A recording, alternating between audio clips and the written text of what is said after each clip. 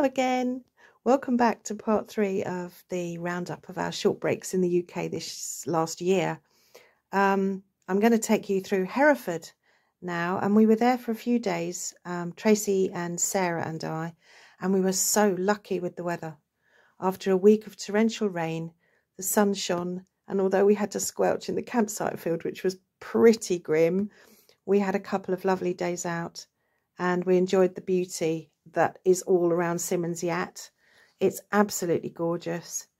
Rosie was super brave, walked all the way across the bouncing wobbly rope bridge, and then we walked the full sculpture trail. It was about 3 hours long, and yeah, it was a long way. But we were rewarded with some really cool art installations, including a track with some carved sleepers and a huge suspended stained glass window. And finally, we walked out to the viewpoint to look down on the amazing views from Symonds Yat. Tracy and I will definitely be returning to kayak there in the future, so watch this space.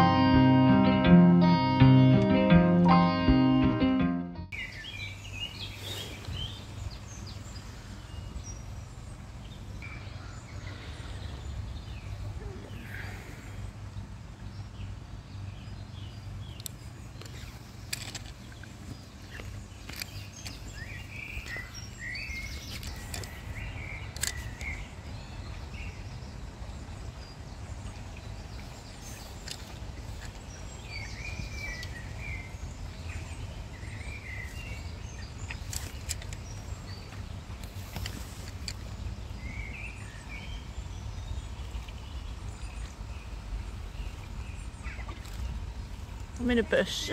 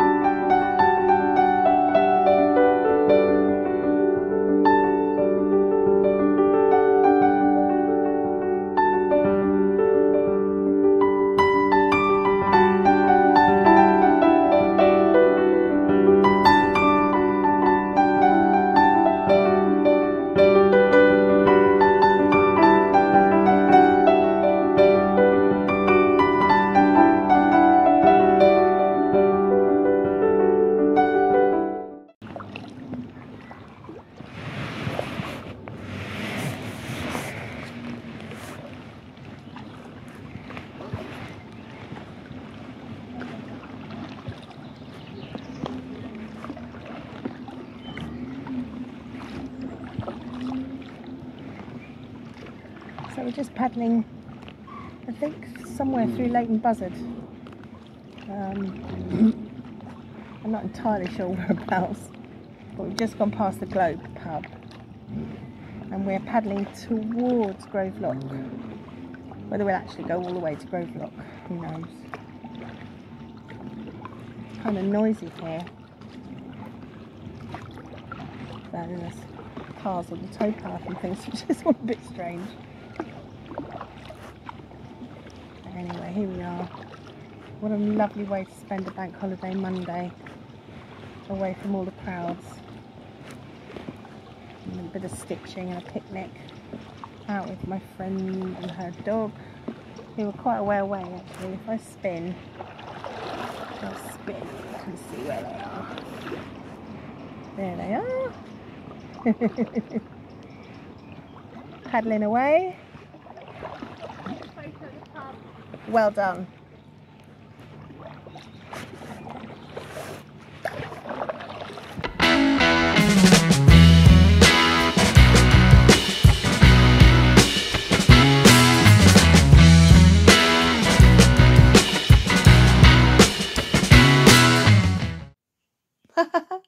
I bet that's woken you up. So after that lovely relaxing paddling and a little bit of slow stitching, I'm going to do a little bit of extreme stitching now.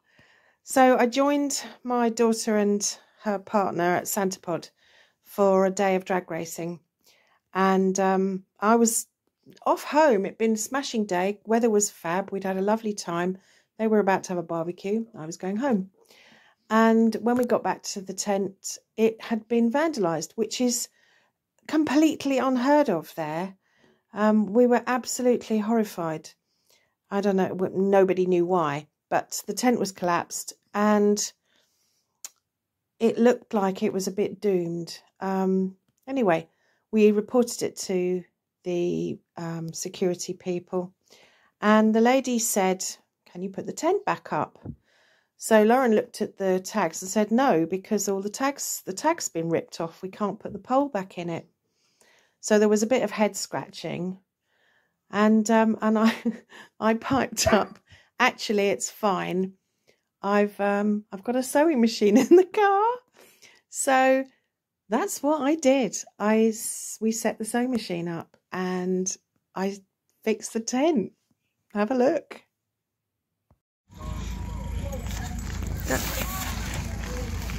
So I've stitched in many strange places in my life, but 10 o'clock in the evening in the dark at Santa Pod Raceway, following an incident with my daughter's tent, is one of the firsts, I think, for me. So somebody very kindly dismantled their tent during the day, we don't know who, and decided to rip off the tags that hold the these little guys here that you put the poles on. So we're actually at the moment waiting for some power to happen, but it was quite amusing when the poor security lady said, "Oh, have you got any means to fix it?" And I said, weirdly enough, I have a sewing machine in my car, which made her really laugh, because I do have a sewing machine in my car always. And so this isn't slow stitching, this is mending in a crisis. But at the moment we have no power, so we're still waiting for the power to come on. They're doing something weird to my car now. God help them if it doesn't work when I want to go home. But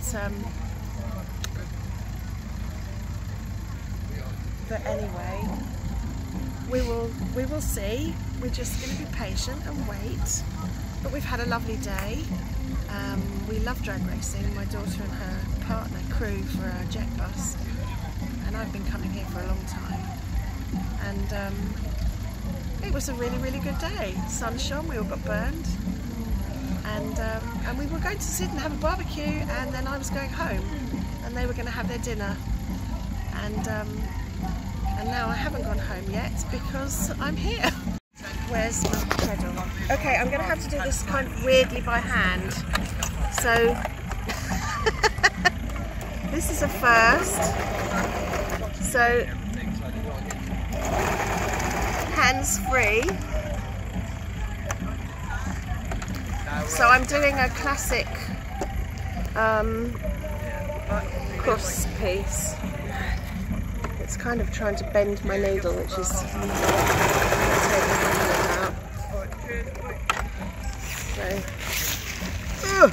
can't get the tent near enough. So I'm coming down. We're filming. We're just filming. And then I'm going to go across. And this is how you do a nice big strengthened thing. I have never stitched like this before. This is the funniest thing. I have to say, this is probably one of the weirdest experiences I've had here. I have, you know, what can I say? But anyway, welcome to my world of weird stuff that happens at the weekends. And if you thought our camping trips were weird, this just tops it all. Okay, I've just fixed the tent in a field. I have literally just fixed the tent in. Oh, I don't think this one's got a cutter. Right. Show me your... So, there we go. It's nice and strong. It should hold. It should be alright. Thank you. This will be added into one of my videos.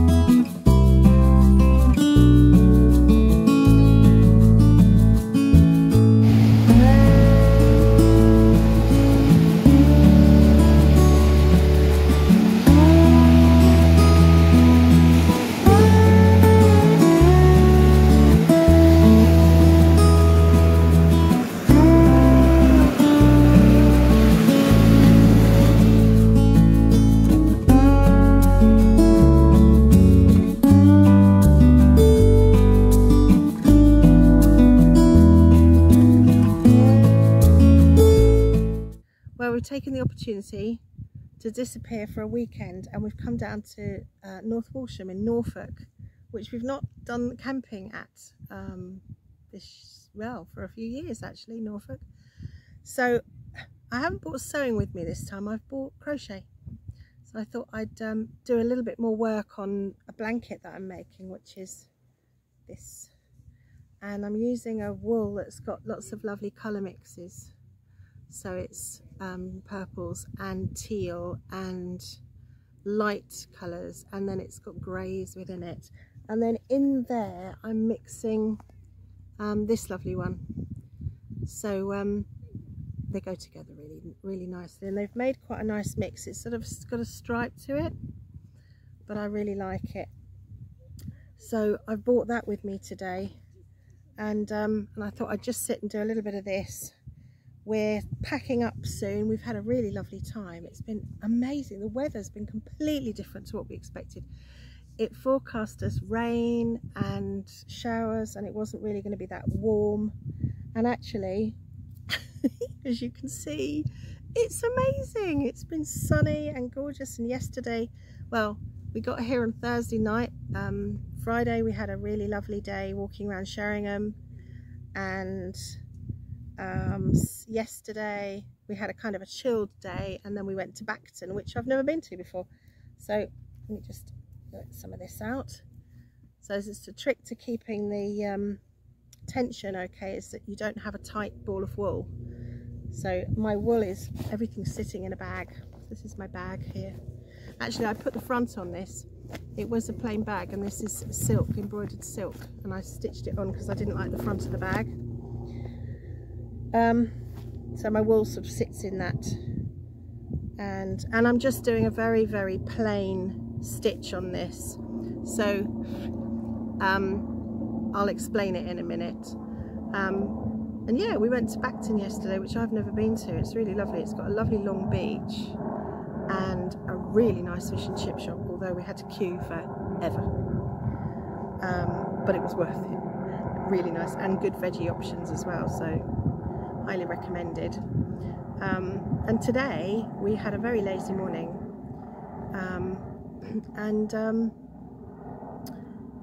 we decided to go to the Shire Horse Centre at West Runton, which is hillside, and it's got everything there. They rescue all sorts, so it's lots of pigs and sheep and goats and alpacas and chickens and budgies and bunnies, and obviously horses and donkeys. There's some beautiful Shire horses there, which my daughter really fell in love with. And she's come with us this weekend, which is lovely because it doesn't normally.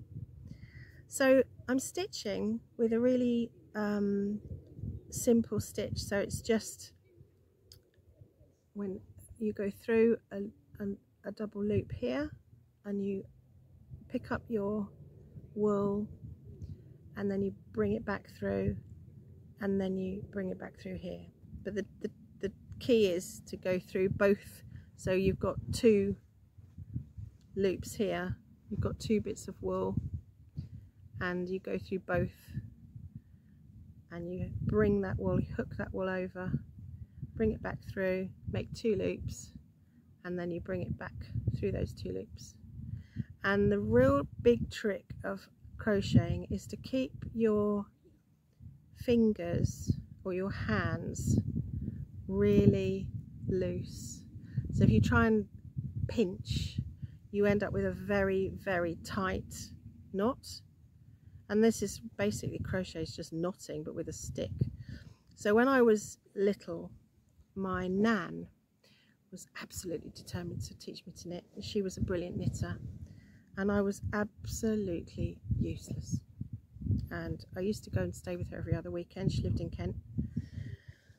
And she would start me off, and I would come home, and then I would drop stitches, and I would make a gigantic mess, and then I would go back the following fortnight, and I'd go, Nan, and she'd go, oh dear, and patience of a saint. She'd unknit it and knit it back up again, and then she'd get me going again, and off I'd go, and then I'd take it home. Sure as eggs is eggs, I'd make a massive mess of it, take it back again, and in the end she said, let's try you with one. She gave me a crochet hook and said, see what you can do with that. And that was it. I just ran away with it.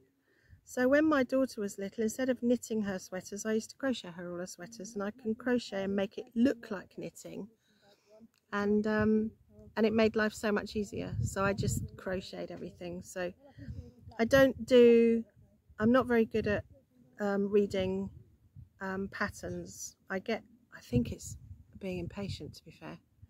I know how to read them, but I just can't be bothered. So I tend to make them up as I go along. I make stitches up as I go along as well, so sometimes I don't always adhere to the stitches, so you will occasionally see me doing something very random. This is a blanket I'm actually making for my room. So this is for nobody else but me, and there you go. So I'm doing wide and narrow bands of teal. So there's a narrow band there, there's a wide band here, and in between that, the wool that's on the multiple roll is creating these bands of sort of amethyst colours and grey and white. But it's a really nice campsite, Meadow View it's called, and we're definitely going to come back and use it at some other time. It's lovely and quiet, and as you can see, oh, you can't probably see, I don't know, let me just move that slightly. Can you see how flat it is behind? It's really, really flat behind. And last night we had a harvest moon, and it was enormous, great big orange ball in the sky, proper harvest moon, beautiful. But anyway, that's our little weekend away. If I turn you that way, there you go, you can see the other side. It's really lovely, really pretty. So that's it for today. I'm not going to do very much, it's just a quick one. We're going to pack up soon and head home. Tell me what you like to do, whether you're a knitter or a crocheter, and what kind of things you like to crochet, and anything, you know, if I can give you some tips and hints and what have you, let me know. So take care everyone, bye.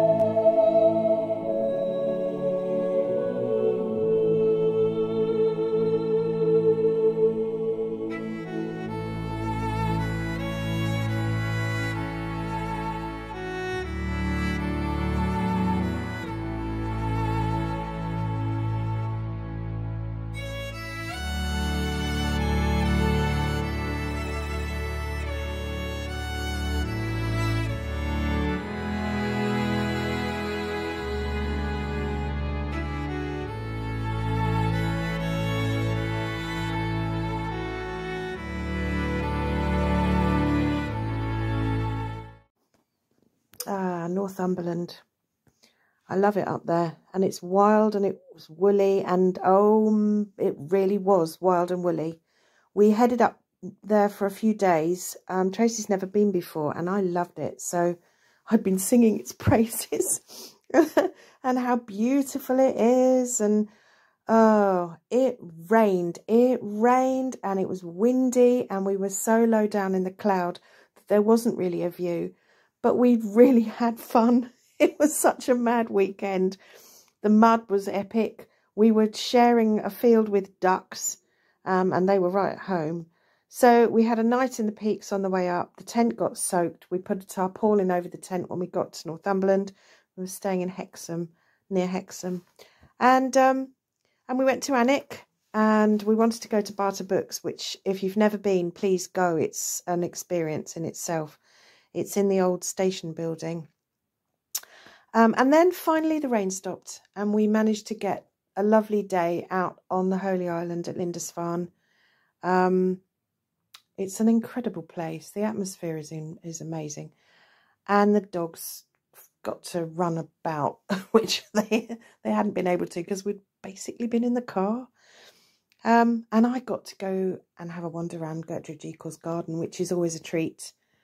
She's one of my inspiration gardeners, and it's always beautiful and wild there.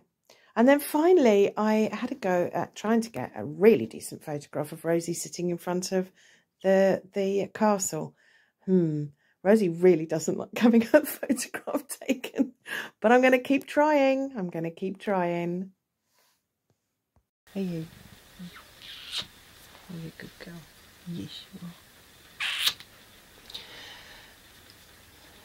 So, I hope you enjoyed that, and had some fun with it along the way. We did. We had a lovely time. It was crazy. We've done a lot of miles this year. My poor car's 20 years old, and she's still coping. So, and hopefully, if everything goes to plan, she'll be going to Scotland in March. But anyway, Rosie and I would like to wish... Stop licking the chair. I know.